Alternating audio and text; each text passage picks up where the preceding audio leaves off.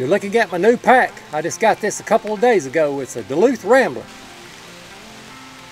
So I can rake up some leaves. Hey everybody, my name's John and welcome to my channel. I'm ground camping on this trip, so stay with me and we'll get started.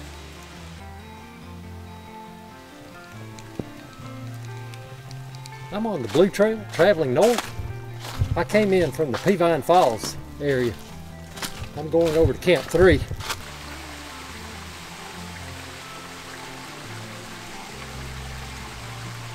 This is probably about a 3.5 mile hike over there.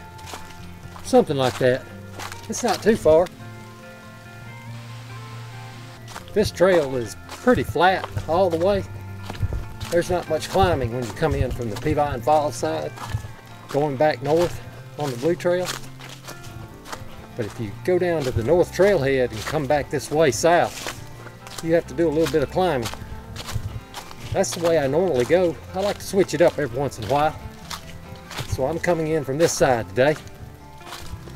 Plus I got a heavier pack that makes it easier. The low is supposed to get down to maybe the close to freezing around that temperature area, so I had to bring a little bit of extra gear. I like this Blue Trail. It's one of my favorite trails out here. Actually, it is my favorite trail. It's just more scenic.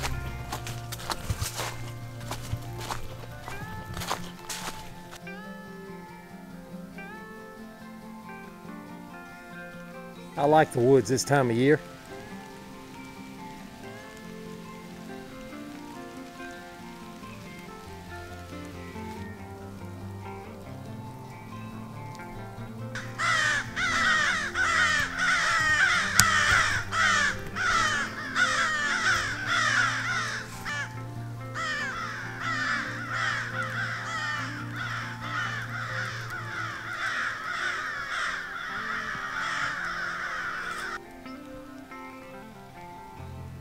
I've got my alcohol stove fired up. I'm getting some coffee water boiling.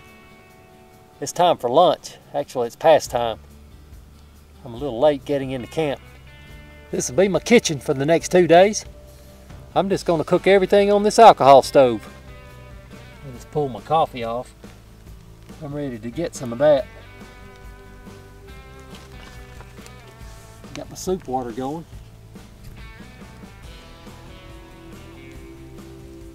This cook set is a Pathfinder cook set. You've seen it on my previous videos. I'm doing something a little different on this camp trip. I'm going to sleep on the ground. I need to practice my skills. That's the War Bonnet Superfly tarp. That's the one you've seen with my hammock system. But I just got it set up like a tent. This thing is so versatile. I did a video just on this tarp and I'll point you to it. But it's fantastic. It's a sealed nylon tarp, so you don't want to get it around a fire. If a spark gets on it, it'll just melt right through it. And I'm going to make this my foot in. Now I don't have it staked down. I need to do some work on the inside. I need to put some leaves. I'm going to put me a bed of leaves down there. And then I have one of these sort of survival tarps that I'm going to put down there as a ground pad. It's got a reflecting side. I'm going to turn it up. Then I've got an air mattress. And I'll use it and then my top quilt. See, I've got it staked to the ground. And these are the doors. I'm going to crawl in from this end, but let me take you up here at the head. And I'm going to make this my head in. I'll just step back a little bit where you can see it. The whole thing. Yeah, that's the front. That's what I'm calling the front anyway. Up here at the head, I've got these doors sealed off.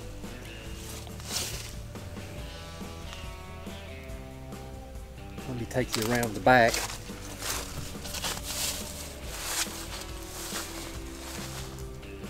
This tarp has its own built-in ridge line. It just has these eyelets up here that you can hook off to. Let me show you the inside of this thing. I'm going to put some leaves in here. I got to go collect some. But I'm just going to fill this thing up good with a bed of leaves. And then I'll put that tarp that I brought one of those survival tarps. It's just a little lightweight tarp that I can use. It's got a reflecting side. I'll put it up And then on top of that, I'll put my air mattress. I have one of those big Agnes air mattresses that's rated like to 32 degrees. It'll go down to freezing. I used to use it tent camping. And then I'm just gonna fill this thing up. I got all kinds of room in here. But I got it buttoned down to the ground.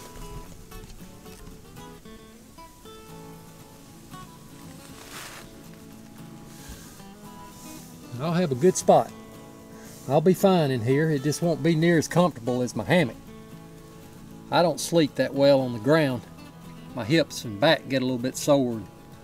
I have to sleep on my side. And that's why I got that big Agnes. I've tried different types of air mattresses when I used to tent camp a lot. And I had one of those thinner Thermarest air mattresses, but when you go to side sleep, it just pushes down in the ground.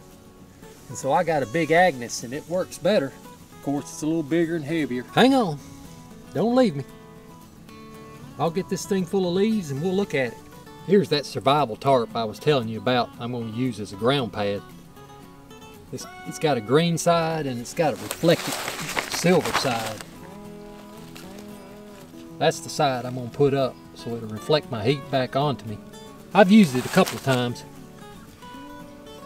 It won't take a lot of abuse, but you have to kind of baby it a little bit, and it'll last. I'm going to use it to collect some leaves and bring over here. I'm going to cut me a rake so I can rake up some leaves with.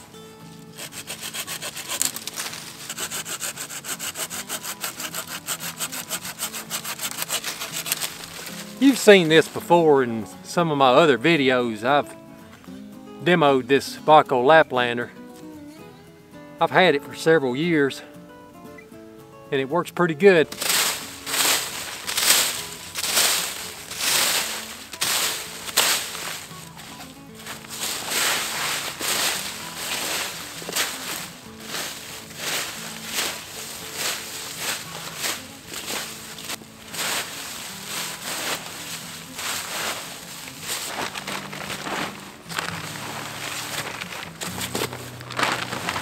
I got a good bed of leaves in it now. We're all set. All I have to do is put that tarp on top of it. Putting these leaves in here does two things for me. It gives me an insulation layer from the ground, plus it makes it softer. I'll put the silver side up. That'll reflect the heat back onto me. All I need to do now is put my air mattress in there, get my top quilt out, and I'm ready to go. I have a good shelter. Of course, this is not going to be nowhere near as comfortable as my hammock. I know that already. But I just wanted to practice my skills. I got Big Agnes ready. I'll let you see this. It's a Big Agnes air core. I've had it for several years. I don't know if they make this particular one anymore. They probably do. But it's good down to freezing. It's supposed to protect you down to 32 degrees Fahrenheit. I've got a pillow up there. That's just a Thermarest pillow. This is my war bonnet top cover. It's a 0 degree down top cover. Let me give you a 360 view of my campsite.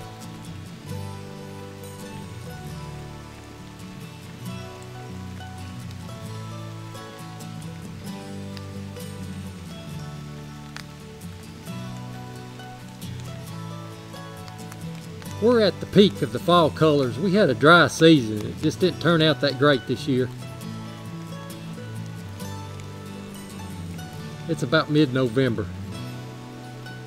This is about the time of year that our leaves peak here in Alabama, or in the central part of Alabama where I am.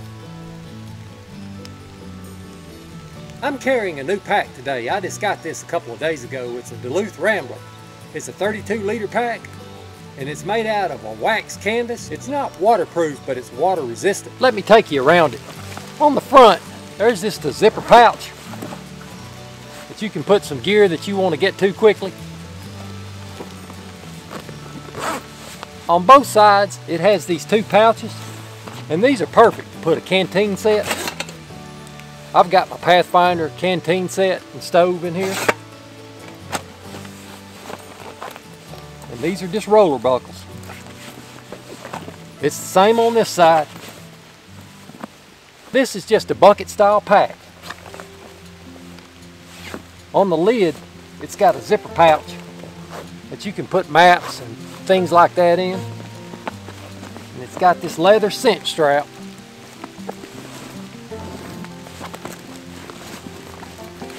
And you can put all kinds of gear in this thing. These front straps just attached with these roller buckles. They're leather straps.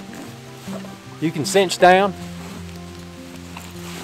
This pack only has shoulder straps. It doesn't have a hip belt. And that's something I'll have to get used to. I'm not used to carrying a heavy pack just on my shoulders. And yesterday when I hiked in, I did have to stop one time to give my shoulders a rest. It's like a 4-mile hike to where I'm parked to get in here. This piece of hardware that I have attached to my shoulder strap is just my camera mount. It's called a Peak Design Capture if you're interested. It's just an easy way and fast access to your camera when you're backpacking. The wax canvas for this pack is not waterproof, but it's water resistant. And I don't think I'll put a pack cover over it. I'm just going to leave it just like it is. It rained last night. Actually, it's raining a little bit right now. I don't know if you can tell it or not. It's just a light drizzle. But it's a little bit wet, and I think it'll be fine. It didn't rain hard, though. It wasn't a downpouring rain.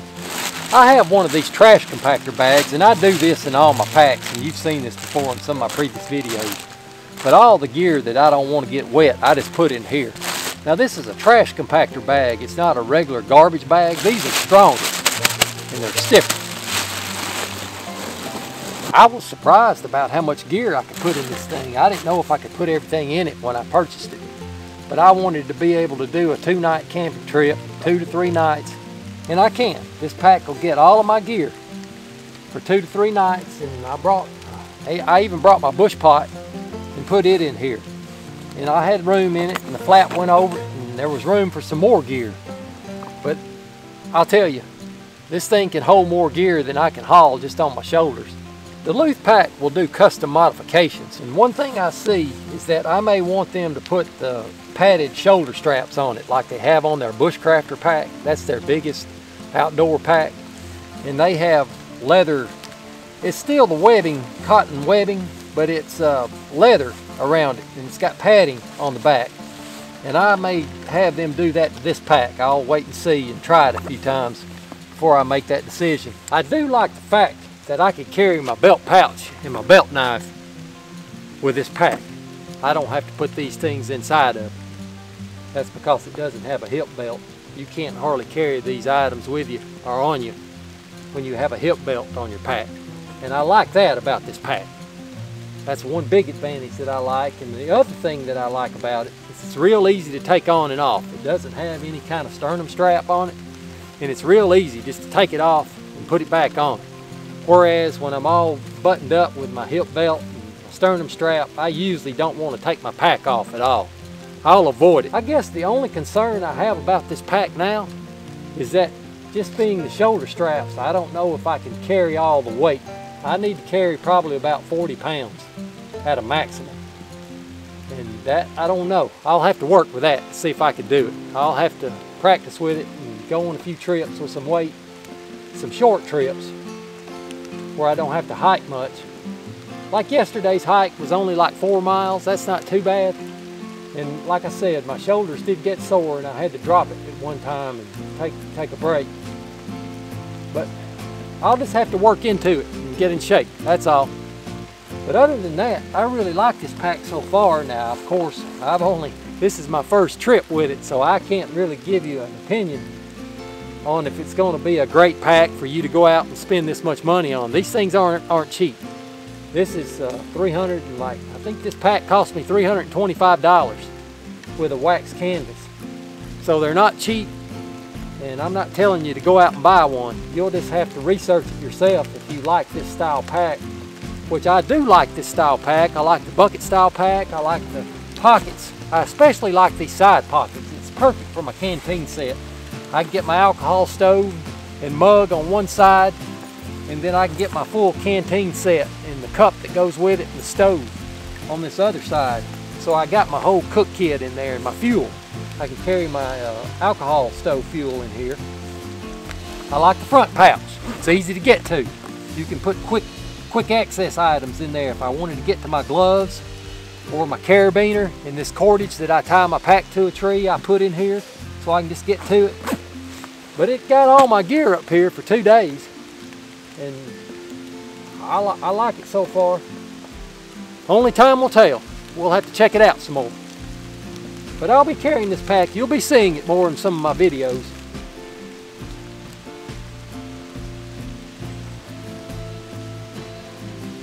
I hope you enjoyed this video. If you did, give it a thumbs up, subscribe to me, hit that bell so you'll get notified on my next video. Thank you for watching.